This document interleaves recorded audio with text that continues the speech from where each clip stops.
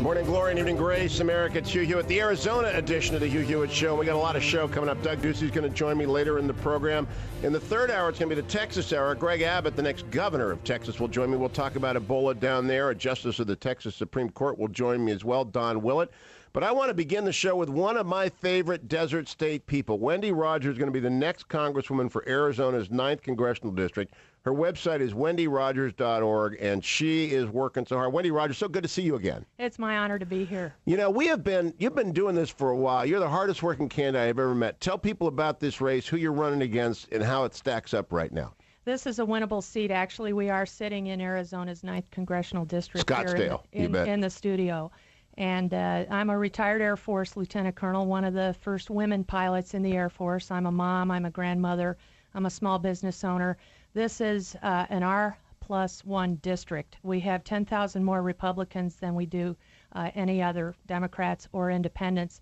The race now is very excitingly breaking our way. I will be replacing arguably one of the most liberal left-wing Democrats in Congress, Kyrsten Sinema, who to my knowledge has never held a private sector job.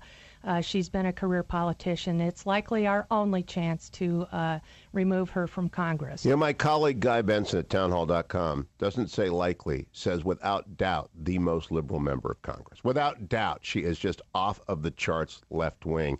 And so have you gotten to debate her? We haven't had that opportunity. We are focusing on voter outreach, actually. There are a number of Republicans who are registered but may not turn out to vote unless we ask them for their vote. This race will be won on turnout, not persuasion. But you work harder than anyone I know I mean, I'm quite serious. In the middle of the desert summer, you are out knocking on doors, going from shopping mall to shopping center to home. And so turnout, your machine must be pretty good. We have a wonderful campaign organization. We've been up and running essentially for the last 18 months. And our office is in Tempe, 3030 South Rural. It's a fundraising challenge, though, also, because we have to get our message out. We go up on TV Monday with some very compelling contrast ads.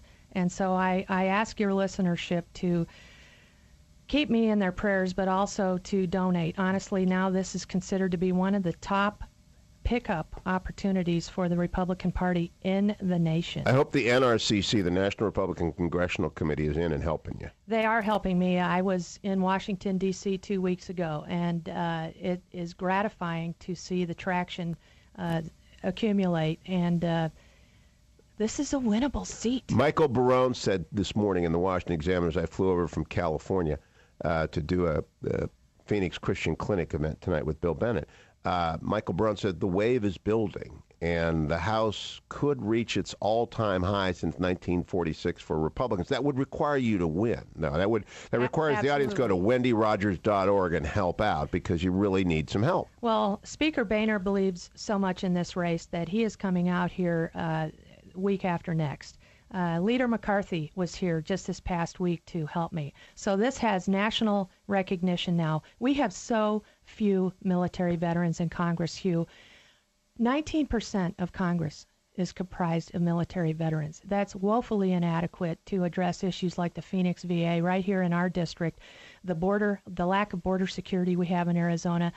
In 1960, 80% of Congress was comprised. Isn't that remarkable? It's amazing. Yeah. Well, give people a little bit of your journey in the Air Force. I want the Air Force people out there to know how you served, where you served, what you flew, all that good stuff. Well, I'm a fifth-generation career military veteran. I honor my father and my grandfathers as the legacy of service that our family has had since the Civil War.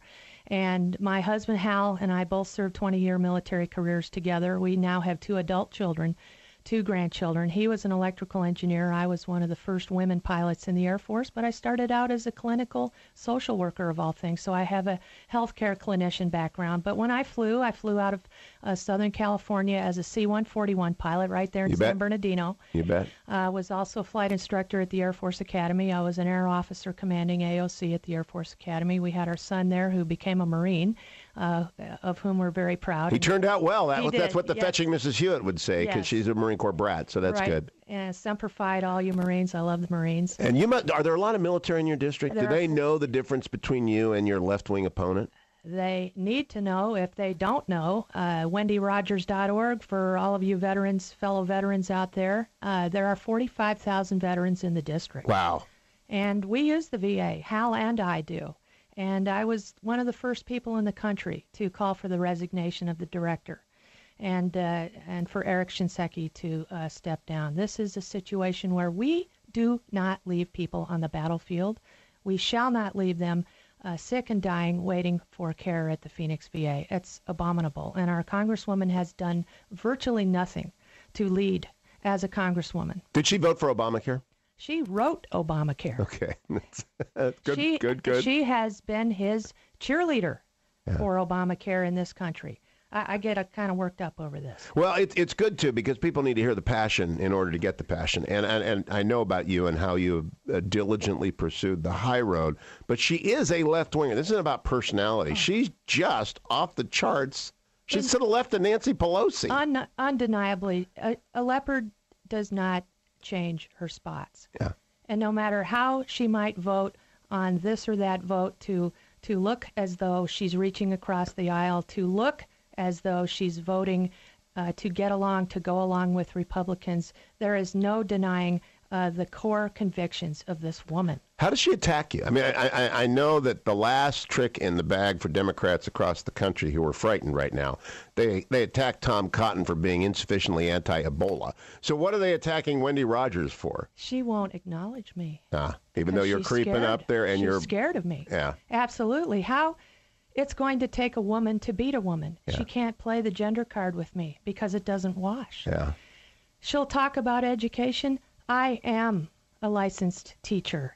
I home taught my children. Then they went through the charter school Tempe Prep, which you're on the You bet. Great Hearts Academies, board, you betcha. And it sprang from Tempe Prep. She talks about the military when it's convenient. She's never been a friend of veterans. Did she vote to cut the pensions of the career military active duty? I am not sure on that. I think she did. I don't think one Democrat voted against that budget. So that would have been that. Now, I'm curious as to closing arguments that you want people to hear, because we got 2 minutes. What does Wendy Rogers want people to know most? There are tough problems here for our country. We need leadership. We need someone who has met and continues to meet a payroll. We need someone who has raised children, who has grandchildren, who understands kitchen table economics, who can balance a budget, who can unflinchingly lead in a very, very troubled time.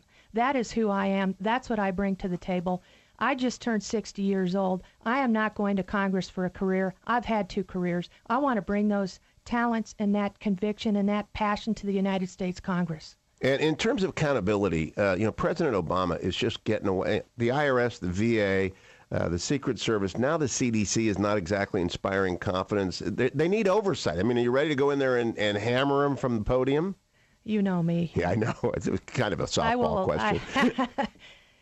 Ambassador Bolton just helped me, endorsed me, called me last week. He said, Wendy, everybody's talking about winning Senate seats. We need to be force multipliers in the House. We need more national security conscious people like you to go to the House of Representatives to be what you're calling this oversight, this check and balance. I just saw Ambassador Bolton this weekend. He was telling me he had been very selective in who he pushed forward. And he did some funding, he did some endorsement, but very selective. They had to be right on national defense. Absolutely. And Congressman Trent Franks is another hero for us on the national defense front. He was an early supporter of mine. And on the family values, Mike Huckabee supported me early. And, of course, John Kyle. And I'm sure Arizona Right to Life. I'm sure that... Absolutely. A national right to life. Yeah, so they're all on board. And it's an exciting time. At 32 days, are you tired yet? I'm invigorated. Yeah. I can hardly sleep at night. Well, do you get up in the morning and start walking? You are like the most famous walker in all of Scottsdale and Tempe and all the rest of the... What cities are in your district so people know if they're listening? Parts of Phoenix, Arcadia, Biltmore, Sunny Slope, South Scottsdale, all of Tempe, about a third of Mesa, about a fourth of Chandler, and all of Ahwatukee, which is Phoenix. And it's an R1 district, and it could be a 100-vote district. It's got to get everybody going out. Any last word, Wendy Rogers? We have 10,000 more Republicans in this district than we have Democrats. This is winnable. Every Republican needs to turn out, but your national listening audience needs to support me. I pray for your help, but I also ask you now for donations. WendyRogers.org. I'll remind people of that throughout the rest of the program. WendyRogers.org. Go read about her. Congress, Arizona 9th Congressional District. If we get this, when we get this. Well, I love talking to you, Wendy. When we get this, the Republicans are going to have a high water mark since 1946. Go get them, Wendy Rogers. I'll be right back. Thank you, Colonel. I'll be right back, America. Stay tuned. It's the Hugh Hewitt Show.